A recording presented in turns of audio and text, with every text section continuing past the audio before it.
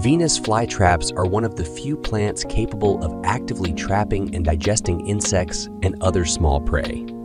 They primarily consume ants, flies, and spiders. The Venus flytrap has specialized leaves with hinged traps that snap shut when triggered. It uses tiny hairs on the inner surface of the trap to sense movement. Once triggered, a Venus flytrap can snap its trap shut in just a fraction of a second, typically around 0.1 to 0.2 seconds.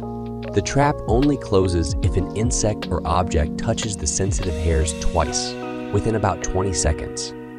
This prevents false alarms from raindrops or debris. After trapping prey, the plant secretes digestive enzymes to break down the prey's soft tissues, absorbing nutrients like nitrogen, phosphorus, and potassium.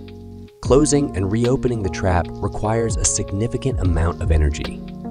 If a trap closes without prey, it will eventually reopen, but doing so multiple times weakens the plant. Each trap can only capture and digest a limited number of prey items before it dies off. However, new traps continue to grow to replace the old ones. Venus flytraps are found naturally in the boggy areas of North and South Carolina, USA. They require nutrient-poor soil because they obtain essential nutrients from their prey. Venus flytraps are a protected species in the wild due to habitat loss and overcollection. Poaching of these plants for the horticultural trade is a major threat to their survival. Venus flytraps go through a period of dormancy during the winter months. They often appear dead during this time, but they will come back to life in the spring when the weather warms up.